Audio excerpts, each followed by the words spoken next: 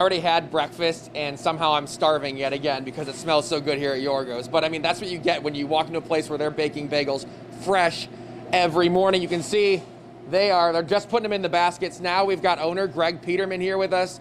And Greg, I know we get to come through here and kind of see the steps and what it takes to make a bagel. So what number step is this? This is the final step right here. That's the finished product. Right now he's pulling out some poppy, he has some onion and garlic. Over here, he's putting in some everything bagels, which are our most popular bagel.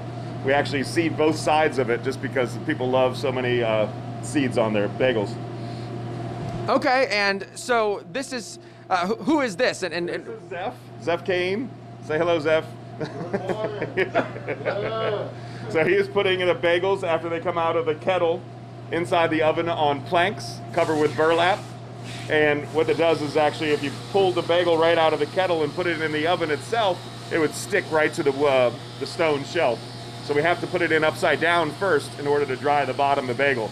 It's a true New York style bagel. Okay, and I know we had a little bit of audio issues in the beginning, but this is the final step of the bagel making process. Yes. Well, the final step is, yes, after mixing and after resting, this is the final step is, baking and flipping and pulling out of the oven. And for those who want to enjoy good bagels, I know you guys have a pretty good deal starting in about 45 minutes, right? Yes, we do. From the early bird gets the worm, as my wife said this morning, from 6 to 7, it's actually 50% off your bagels. From 7 to 8, it's 40% off.